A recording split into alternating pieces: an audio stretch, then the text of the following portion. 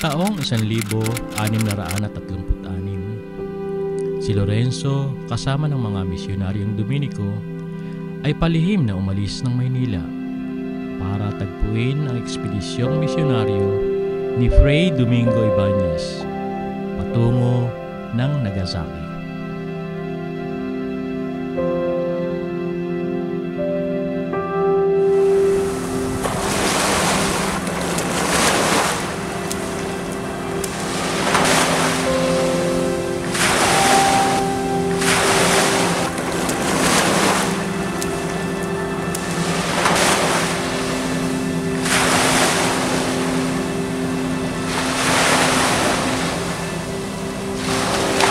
Ika-21 ng Setyembre 1637 ay ikinulong sila sa kadahilan ng nakilala silang mga Kristiyano.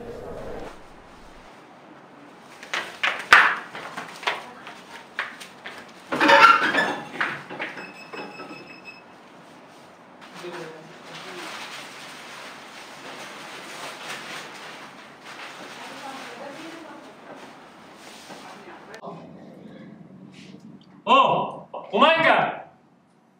Ano pangalan mo? Taga saan ka?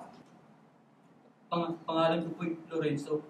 Taga Pilipino po ako. Ako po si Lorenzo, tubong Binondo, Manila. Bata pa lang ako ay naglilingkod na ako sa simbahan bilang sakristan. At dito nagsimula ang malalim na pananampalataya ko sa Diyos.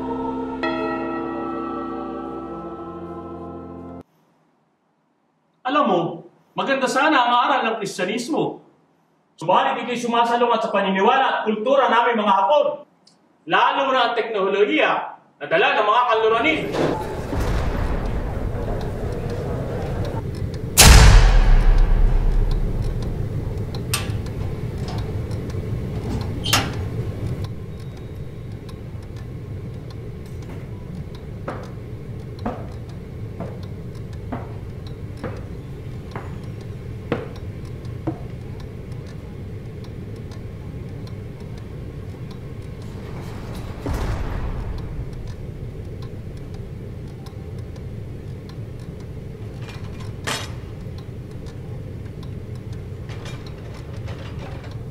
Naalala ko kung gaano ako kamahal ng aking mga magulang. Noong mga panahong ako isang sakristan pa lamang. Kung gaano nila ako suportahan at patuloy na palakasin ang aking loob upang ako ay patuloy na maglingkod sa buong may kapal. At babalik po ako bukas. Anak, ako'y nagagalak na ikaw ay lumalaki na may pananampalataya at nananalig sa Diyos. Ipagpatuloy mo yan, anak, sapagkat ang tinatamasa natin ay galing sa Amang may likha.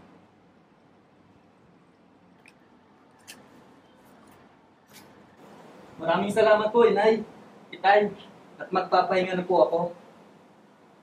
Saan si Lorenzo? Kunin niyo siya!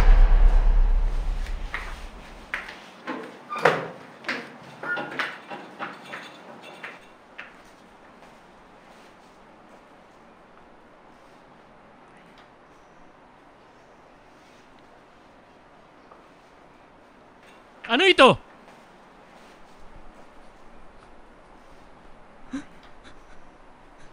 Rosaryo po ang tawag dyan. Simbolo po ng aking lubos na pananampalataya sa Inang Berhen na gumagabay po sa akin.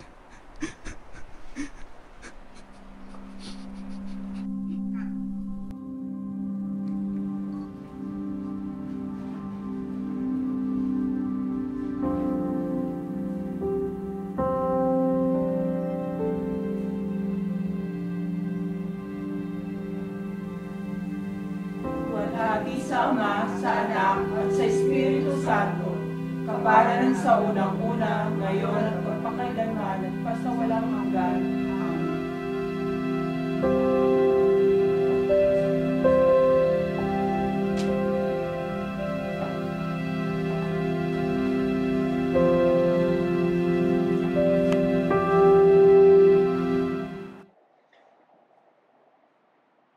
Hindi ka talaga magpapatinag, ha?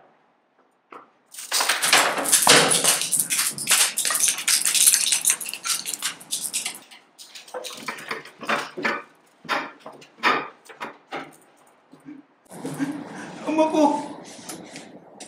alam ko po itong misyon niyo po sa akin. Ang magbigman at may panindigan sa aming pananampalataya. Kung ano man po ang mangyari sa atin, buong puso ko po itong tatanggapin.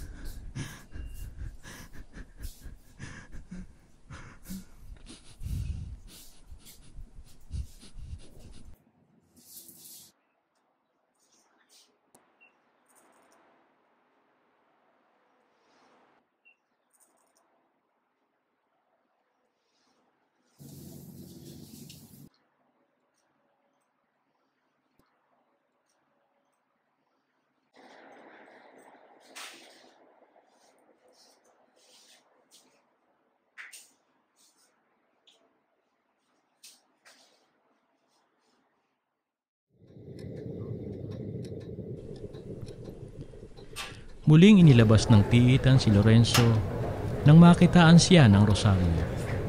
Iniharap siya sa tagausig at dito maipakikita ang matinding pananampalataya ni Lorenzo. Tinalikuran na namin ang Kristyanismo. Talikuran mo na rin.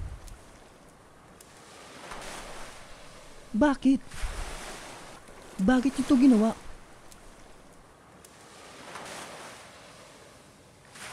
May sapat kaming dahilan, kapatid. Nais namin lubusang mamuhay ng malaya. Kung hindi namin ito ginawa, hindi namin matatamasa ang kalayaang aming nararanasan ngayon. Tama siya. Malupit sila sa masumusuhay sa kanila, ngunit mabuti sa mga sumusunod sa kanila. Ngunit si Lazaro ang kanilang kababayan. Nais niyang bumalik sa kanyang pananampalataya. Subalit, hindi nila ito pinatawad. Bagkus pinarusahan pa nila. Dahil sa kataksilan ni Lazaro, itinakbo siya ng kanyang bayan. Kinasukluman. Para sa kanila, isa siyang taksil na dapat mamatay.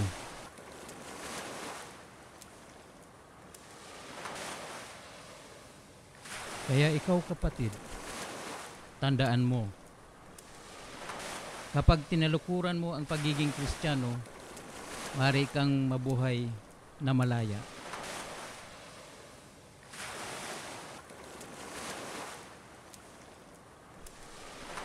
Maaari ko na bang makapiling ang aking pamilya?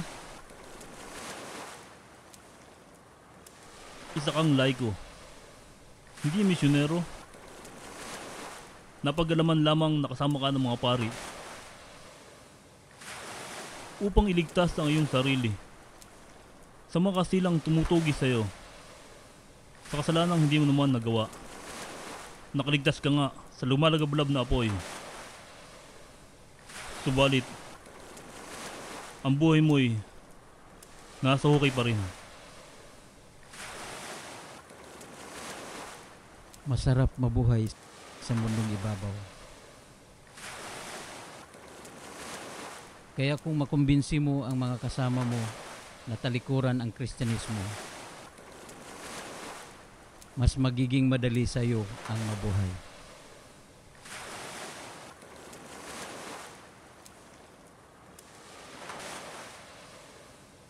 Ipababatid na namin sa kinukulan na nais mo ng talikuran ang iyong pananampalataya. Hindi.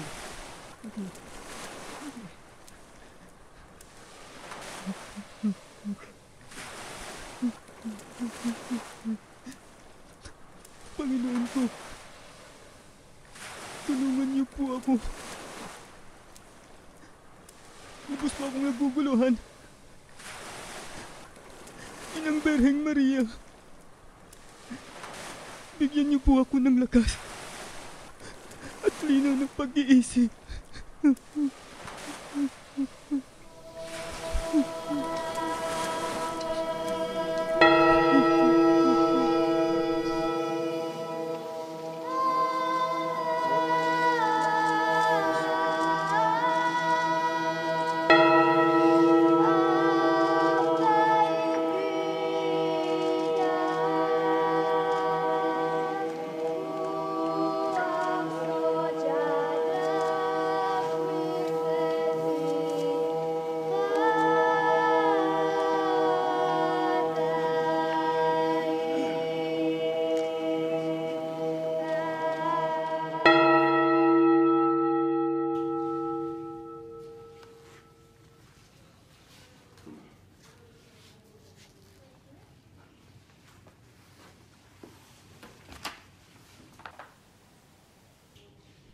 Ako'y namamangha sa iyong sipag at tiyaga upang matutunan ang pagsulat. Nais kitang kunin empleyado ng aking parokya. Talaga po? Ako po'y nagpapasalamat at nagagalak sa lahat ng suporta at tiwala na binigay niyo po sa akin. At lubos din po ako nagpapasalamat sapagkat kung hindi dahil po sa inyo, hindi ko po matututunan ang mga lahat ng bagay na alam ko ngayon. At labis din po ako nagpapasalamat sa bagong kaalaman na binahagi niyo po sa akin.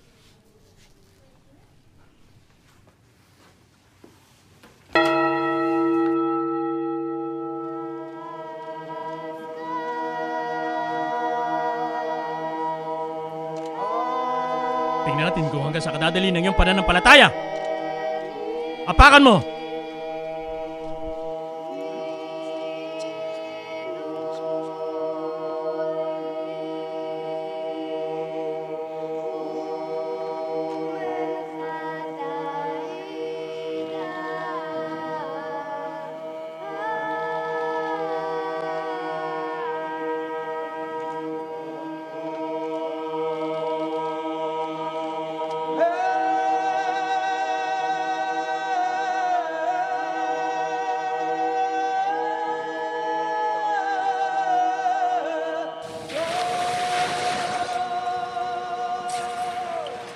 Kahit bawian man ako ng buhay ngayon, hindi ko lalakastangan ang imahe ng buong may kapal. Sapagkat naniniwala ako na mapapalad ang mga iniisip dahil sa katwiran at sa kanila ang kaharian ng langit.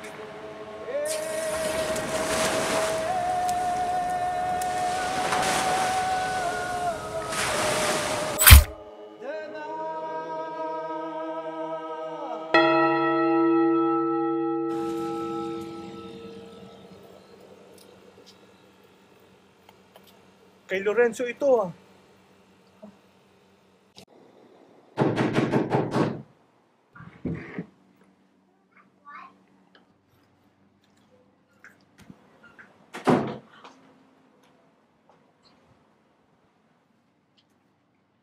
Ito ba si Lorenzo? Hinuhuli ka namin sa sala pagpatay.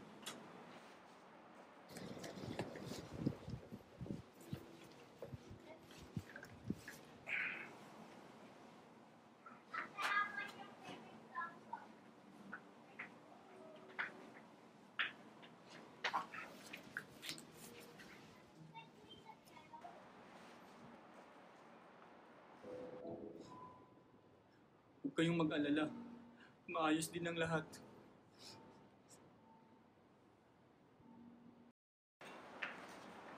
Mahal na po ng Gwardiya Sibil, ako po ay lubos na nakikiusap na palayain si Lorenzo. Ako po at 10 ng aking mga kasamahan nakapagpatunay na si Lorenzo ay lubos na mabait at hindi magagawang pumatay. Malapit na tayong maglayag at gampanan ng ating misyon. Hindi magiging madali ang haharapin nating pagsubok pagdating natin sa bansang Hapon. Iminumungkahi ko na isama natin si Lorenzo. Malaki ang kanyang magiging bahagi upang mapalawak ang pananampalatayang Kristiyano. Maraming salamat po. Handa po akong tanggapin ang mga pagsubok na dumating po sa aking buhay para panindigan ang aking pananampalataya.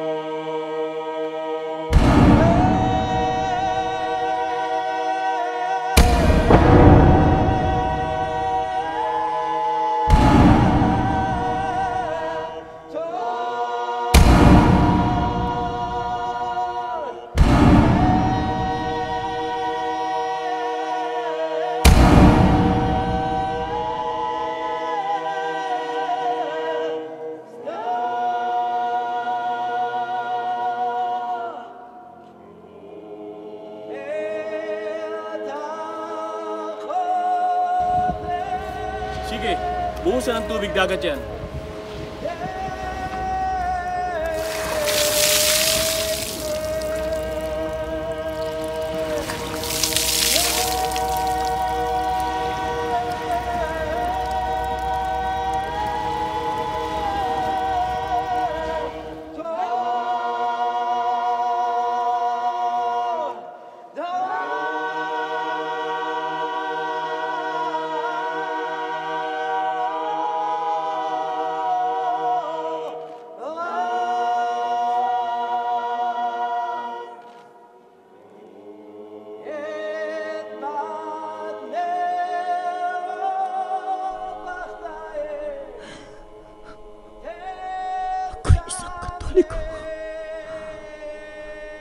At buong puso tinatanggap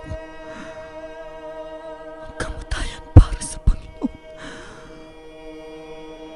Sanlibo man aking buhay,